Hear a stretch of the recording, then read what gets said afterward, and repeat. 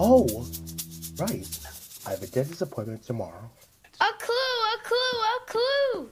Yeah, don't let me forget. Oh, you see a clue. I get it now.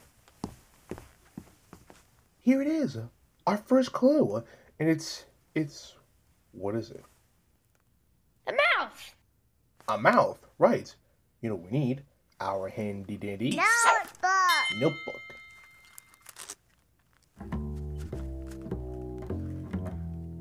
A curvy line at the top, another one at the bottom, then a straight line in the middle. There, a mouth.